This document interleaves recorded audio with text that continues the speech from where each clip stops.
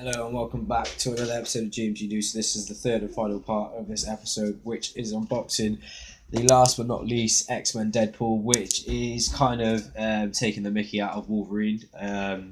Also, one thing I've just noticed with this version of Deadpool is he has a bent blade.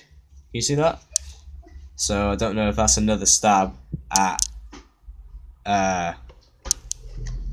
X-Men at all in any sort of way, but as you can see, obviously these are the colorways of the original Wolverine from, I think it was the 1990s X-Men series. What was the one I grew up watching anyway.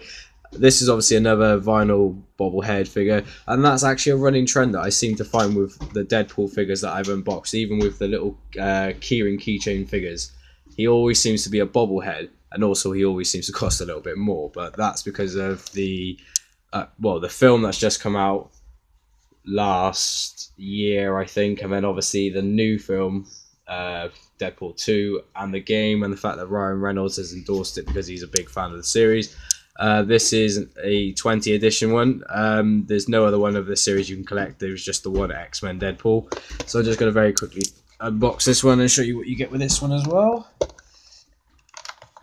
But out of the three that I've now done, I would say that the Chef Deadpool is probably my favourite, just for the oversized hat. But it's a good proportion weight because it doesn't off-balance the figure.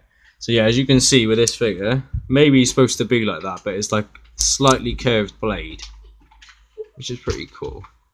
Yeah, it really reminds me of Wolverine, really.